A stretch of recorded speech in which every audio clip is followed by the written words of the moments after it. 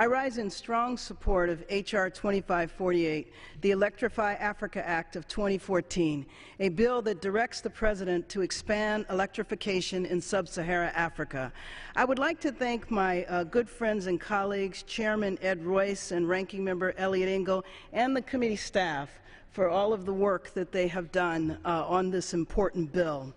H.R. 2548 directs the President to establish a multi-year strategy to assist countries in sub-Saharan Africa develop an appropriate mix of power solutions to provide sufficient electricity access to people living in rural and urban areas in order to alleviate poverty and drive economic growth. With greater access to electricity, Africa has the capacity to grow its economies, facilitating greater volumes of inter-regional, transcontinental, and international trade. Greater access to electricity also enables countries to expand human capacity and address the critical challenges of underemployment. Access to additional power will also help both individual countries and geographic regions address infrastructure challenges related to things such as roads, rail, and ports, all of which contributes to increasing the capacity of African nations and the continent as a whole. Greater access to electricity improves the quality of life for not only urban but rural communities.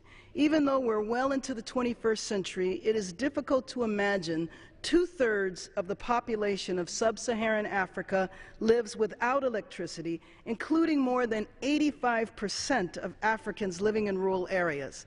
Not having electricity means children study by candlelight and doctors and midwives delivering babies who must rely on flashlights.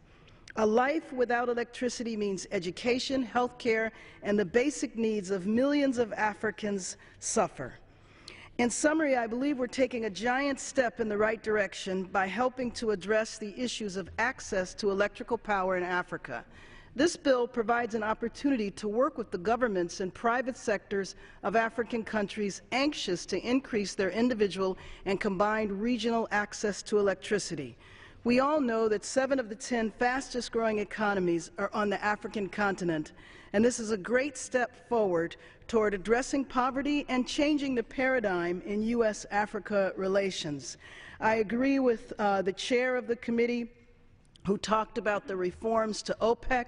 I would differ with my colleague from California, though, because I do believe that as the economies of Africa strengthen, that increases the ability for those countries and businesses on the continent to do business with U.S. companies, which, in my opinion, also increases jobs in the United States.